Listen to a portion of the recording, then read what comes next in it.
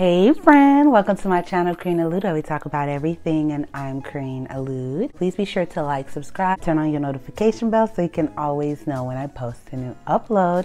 Now let's get into this video. So there's a book I've been reading again, is Rich Dad, Poor Dad. This is not a financial advice video. This is definitely a video on how to change your state of mind so that you can attract money to yourself. And it's simple laws, it's simple rules. This is a book club video also, but slash finance, but I definitely have some highlighted notes that I wanted to talk to you guys about, that I wanted to make sure the key points on just how we talk. Simple things just based on how we talk can either repel money or success from us or attract it. First rule, change how you talk. Change how you talk about money, your relationship with money. A lot of people have a negative speech when it comes to money, negative talk, where in the book, this is the quote, he says, for example, one dad had a habit of saying, "I can afford it." The other dad forbade those words to be used.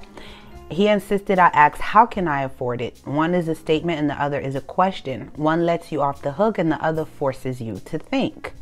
My soon-to-be rich dad would explain that by automatically saying the words, "I can't afford it," your brain stops working. By asking the question, "How can I afford it?" your brain is put to work. He believed that automatically saying, "I can't afford it," was a sign of mental laziness. And this is where I agree.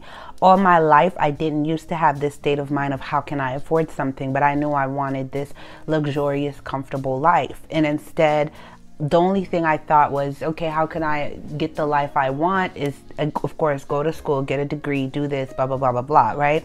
So I knew the steps for that, but I saw people with degrees and they would still talk like they couldn't afford this. If I'd be like, you know, one thing my dad used to say, bless his soul, you know, it wasn't his intention and he always provided for us, but he used to talk like that when I'd be like, can we go to the movies to go see this movie? We'd always wait till the movie came out on Blockbuster. We'd never like go to the theaters to see anything because it was penny pinching. We're immigrant kids, much like Robert, you know, we're immigrant kids that didn't understand why in our life in Haiti, we had so much. We really did. We had a lot more, and then we were here with my dad penny pinching. Like, he used to always say this thing that only rich people have the time to go to movies. I don't got time for that. They say it in Creole, "Sa e bagay moun ki gen l'argent."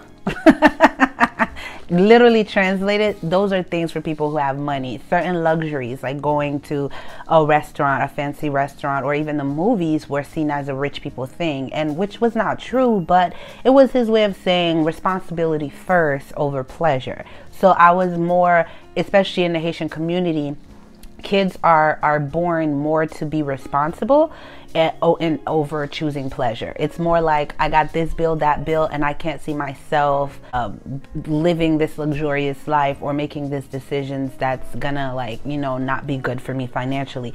So as I got older and I started being around a different circle of people, you know, that thought differently too, where it was like, dang, I really want this car. Like, one of my friends really wanted a Range Rover and he said it was really his dream car, and I was like, yeah, just get it, you know. It's like I can't yet afford it, but I'm gonna figure out how I'm gonna get it. He literally said that before I even read this book. He said that, and he's one of the most successful friends I have, okay?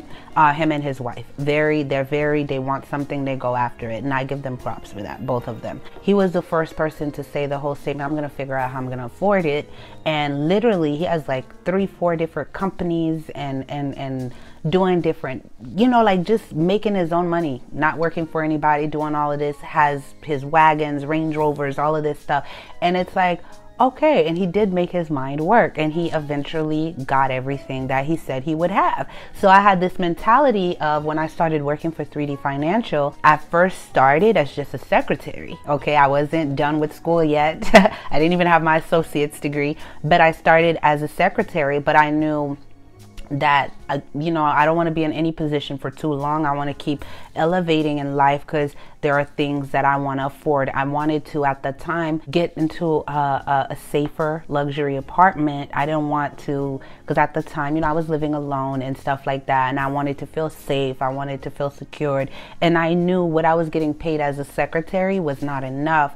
So I was like, how am I gonna move up or prove myself to them for them to not just give me a raise, but see me as like an asset in this company. And I made my mind work. I started as the secretary, implementing dress codes and all of that, yes. And changing up the office and things like that, to the point where I was promoted to office administrator and then office manager, etc.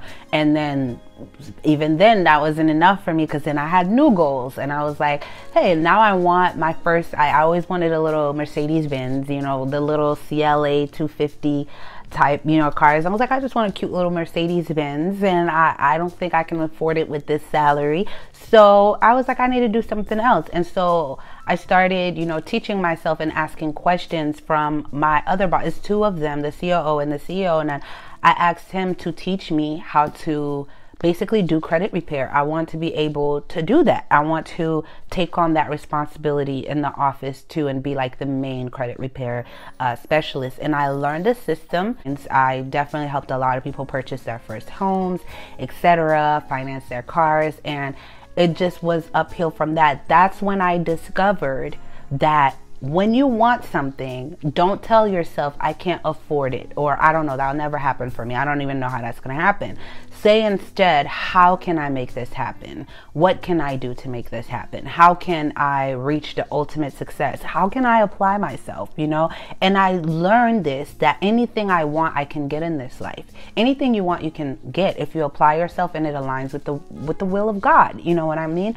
But God rewards those who really do the work and who make their brain think. Don't ever get too lazy and just dismiss, like, because it looks so tough, like, I'll never have my dream home, I'll never have my dream car. I'm not saying everybody needs to be a millionaire, everybody needs to, a lot of people don't want that. I know a lot of millionaires that wish they were just regular people, like they very depressed by it. Not everybody wants that life. Some people want a comfortable life with comfortable money and stuff, but no one wants to be poor. No one wants to be homeless. No one wants to be struggling for food. You know what I mean?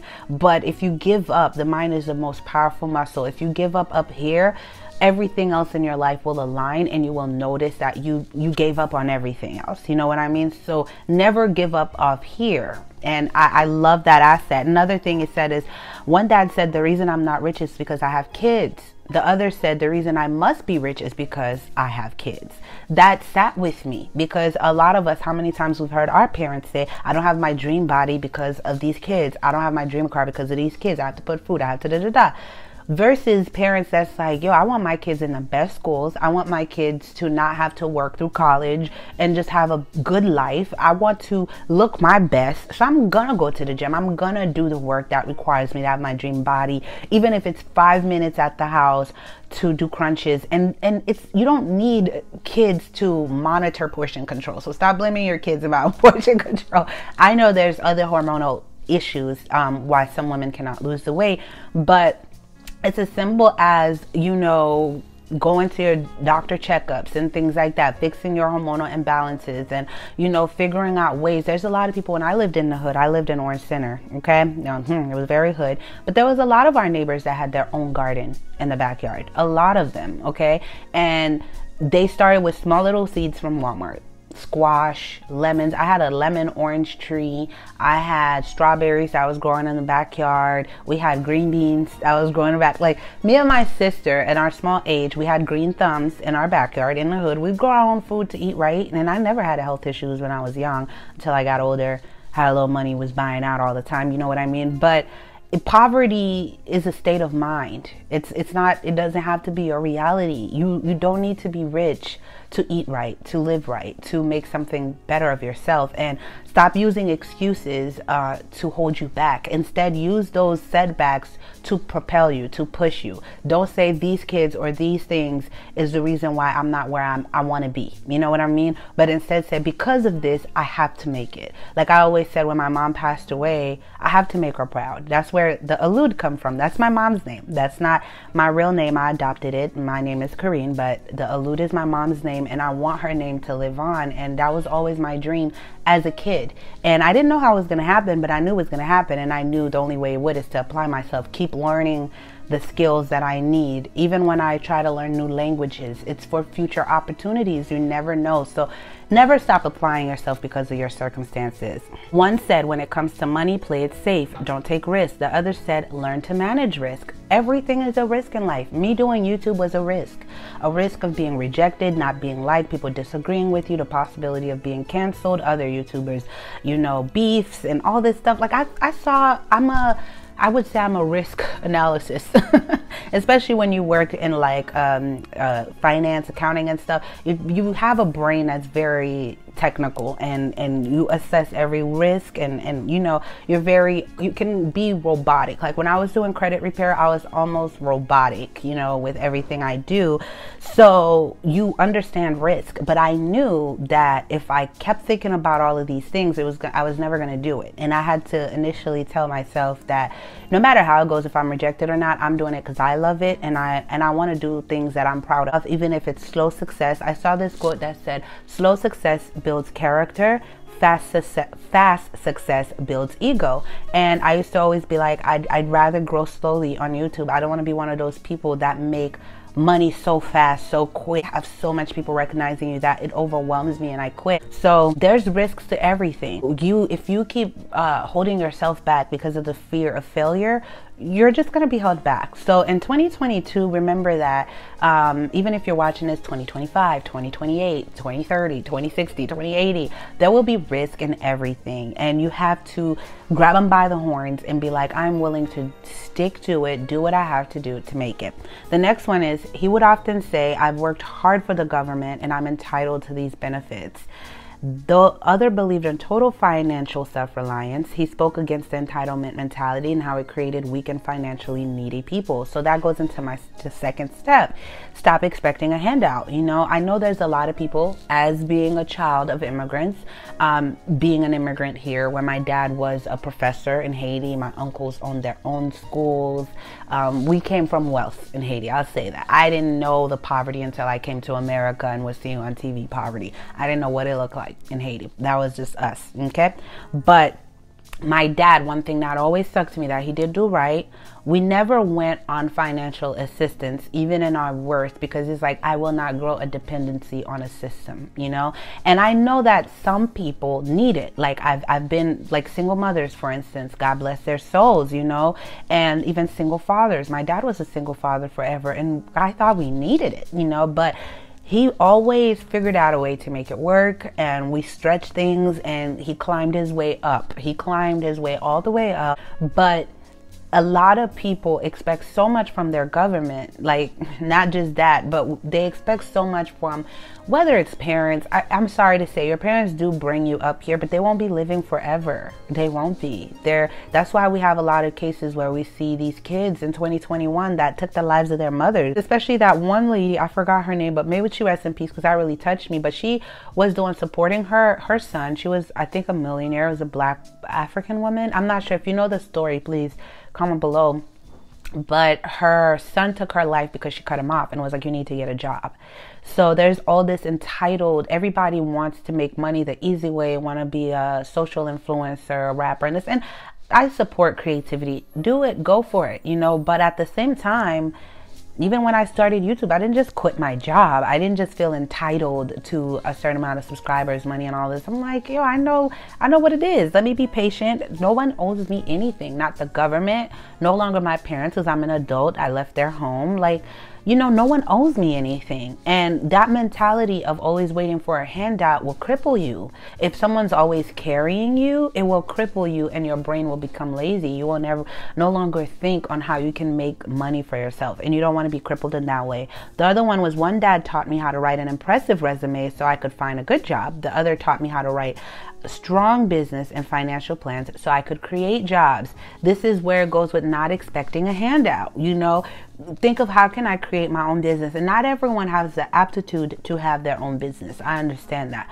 Some people are okay with just being like the charge nurse or the CEO of, not the CEO, the office manager, this, that, and that. To them, that is enough. And so this video is in no means to encourage everyone to have a business. Everybody can't be a business owner because we all will need employees. You know what I mean?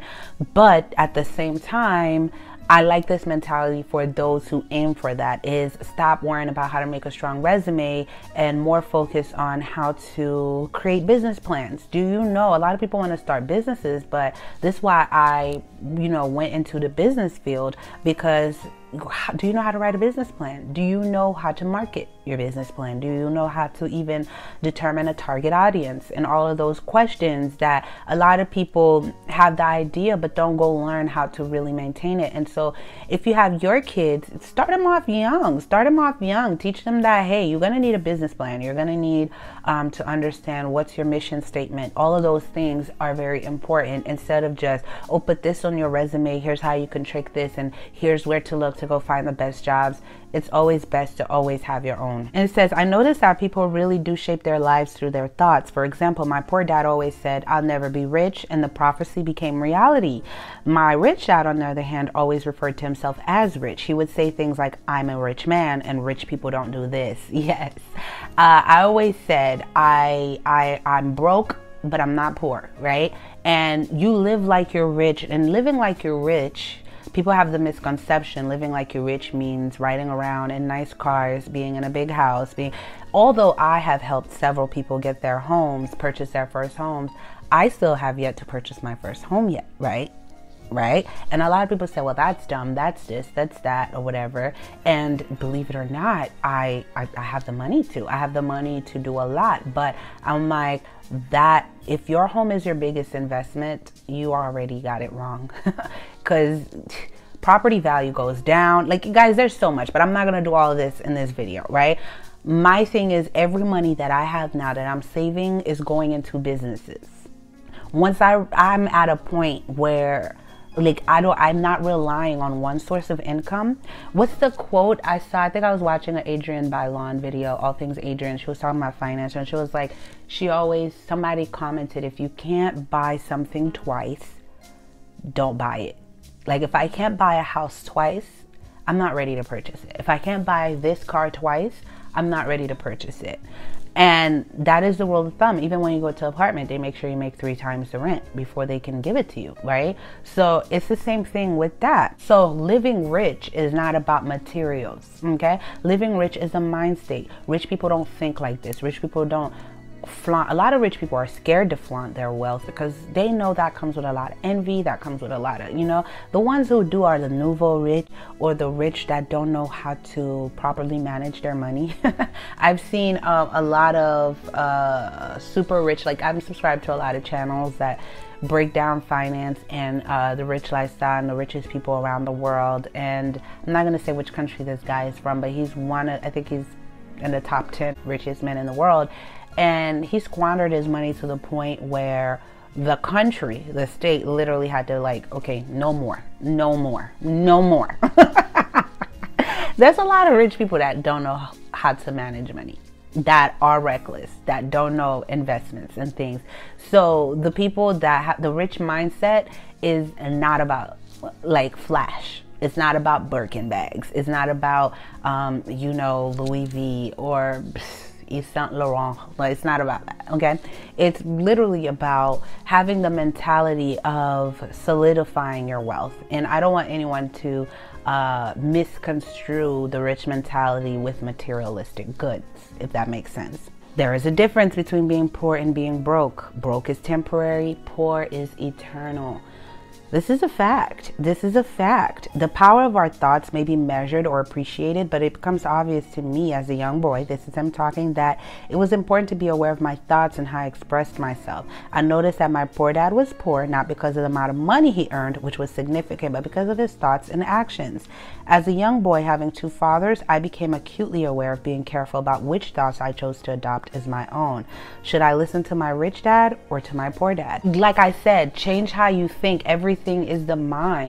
change how you see things, your perspective, which is what he's saying. It's like, yo, at a young age, he realized how you talk is everything. I've made so many videos on positive self-talk, even to yourself. Like, I believe in your state of being, like looking at yourself. Even women, I always tell you guys that love yourself. People say that, but don't really know how to put it in practice. It all starts with what you say to yourself, even in quiet, even if you're not verbalizing out loud. Your thoughts, if you're constantly thinking, I'm fat, I'm ugly, I'm undesirable, I'm this, your body will obey. Your body will obey whatever you tell it.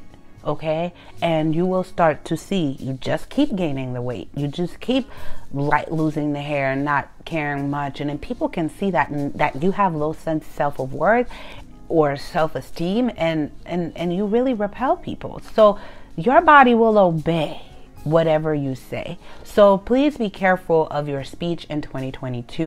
I think Robert Greene and Robert Kiyosaki is definitely the two Roberts in my life that I'm like, oh man, I would love to meet them before I die. They're the two Roberts. I don't know, maybe I know my son Robert. It's good luck. But the last bonus point that I give, and I highlighted this part before we get to chapter 1, is money is one form of power, but what is more powerful is financial education. Money comes and goes, but if you have the education about how money works, you gain power over it and can begin building wealth. The reason positive thinking alone does not work is because most people went to school and never learned how money works, so they spend their life working for money. So I'll leave this with that. If you want me to go further into that next video, comment below. But it's not always enough just to think. That's why I say do the work. Like, know a business plan. How do you know how to write a business plan, you know, and things like that? Because positive thinking alone and saying what you're gonna do and being optimistic, a lot of people buy his books. A lot of people, I've had friends, we talk about success and they're always so excited and like, this is what I'm going to do. And then when time comes, they waste their whole day doing nothing to propel them towards this goal that they have. They're not buying books on their subject and reading. Instead, it's just mindlessly scrolling through social media or, you know, other things like that. And it's like, what happened to all this excitement that you had, this savoir-vivre that you had, that you want to be this and be that? What happened? What happened? But a lot of people know how to just talk and not really put into action. And learning financial education from reputable sources is good. Like I always say in his book, does he teach you exactly step by step how you as an individual need to make money? I don't think so, because everybody has different paths. But the tools are here to spark that, to make you start to think. And a lot of people want want it spelled out for them step by step what to do. That is called mental laziness. So get financial education, watch those boring lectures and videos and actually take notes. It's not boring when you actually know you're going to apply yourself. It's not boring when you actually, this is what you want. Okay, start young. Start young. Don't wait till you're 30. One of my biggest regrets in life, and I don't have much, is that I waited so long before starting to save money, and not just to save money, to leave it in my savings, but to reinvest, to make my money work for me, multiply. I hate that I started young, but nonetheless, I'm not old or that old to start now. So if you're watching this video, it doesn't matter what age you are, it's never too late. There are people in their 50s, 60s, even 70s and 80s that, you know, strike it and become who they always wanted to be. It's never too late. Get the education, change the way you think, be more positive, and definitely watch your speech patterns. I love you guys so much. Thank you for tuning in. As always, comment below what other videos would you guys like. Until next time. Mwah.